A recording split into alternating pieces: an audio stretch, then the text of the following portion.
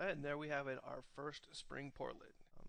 So now I wanted to go in and just show some real basic things that you can do with the MVC framework. This won't be anything too terribly complicated, but it's a good place to start. So we saw that we're able to set up a default right here for framework we'll call in the render phase. But let's say we wanted to get another method in here to point to another JSP. So we'll create another JSP in here. So I'm just going to copy the index one, but we'll call it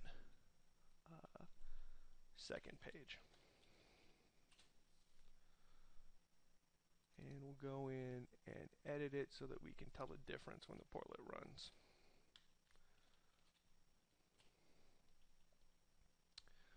Now we need to go back to our controller, and we're basically going to do something very similar. We'll create another method. It's going to return a string. Show second page.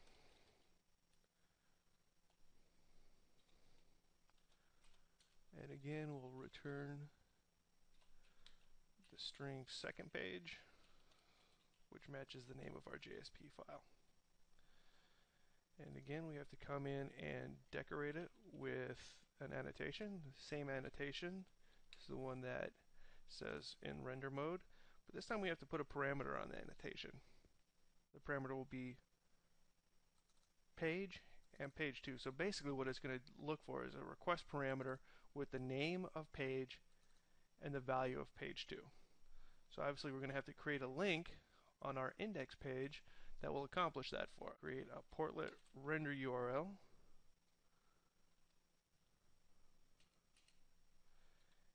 And on that render URL, we will put a parameter. And the name of the parameter will be page to match what we configured. And the value will be page 2. So you'll notice that the portlet param name and value match what we put into the annotation in our controller. Page equals page 2. So when the framework runs, it's going to look for the most specific method, render method, that matches what it's configured to do. And since it will match on page equals page 2, it's going to select this one instead of this one. We do need to come in and put a link using our render URL. I'm going to assign this to a variable. Page 2 URL. And put in our A tag.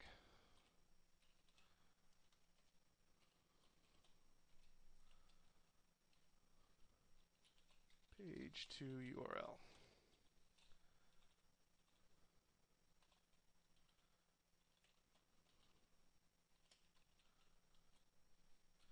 And I'll just publish this to make sure everything's in sync. And I'll actually start using Firefox. It looks like we're published, so if I log in, I now see the link that we created, and if I click the link, lo and behold, it directs us to the second page. One of the other things I did want to show is the parameter mapping that the Spring Framework is able to do in the method calls itself. So if we create another method or another parameter here, and we'll call this second parameter, we'll call it action. And we'll just give it a value of example. Now back in our controller, we're going to modify this second method here that we created. And the framework is actually able to pick off parameters for you and assign it to the method attributes, or the method.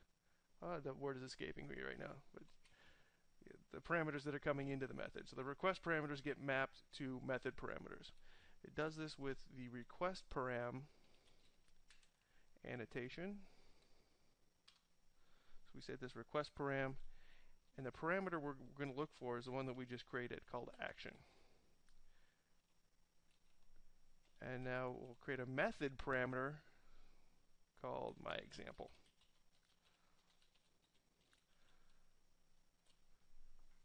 And basically what Spring is going to do is it's going to see that we've created a request parameter called action, and it'll map it to this variable for us, or this method parameter, and then we could just use it in our method.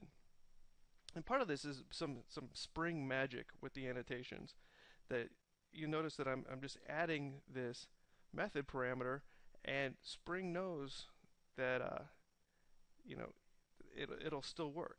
You might be wondering, well, how does that happen, or what are there limitations on the method parameters that I can pass in? And in the Spring documentation in the MVC section, and this is just you can find this in the Spring download or just on the Spring website.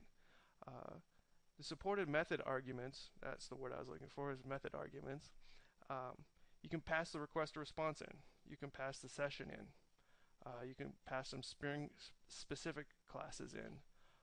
You can pass a locale in to get the locale.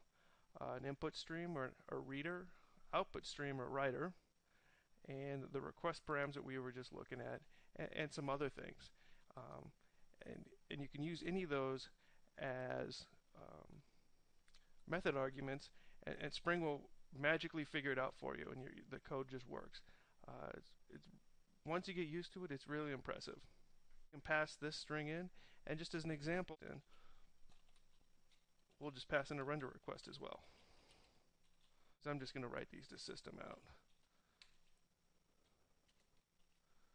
So we'll write my example. What does that equal? And that should be equal to the value example that we set up as the request parameter.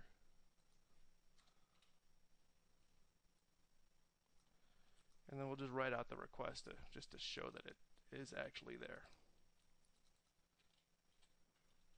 Alright, so now we republish again and go back to my web browser. Let me just log out and log in just to make sure everything's fresh.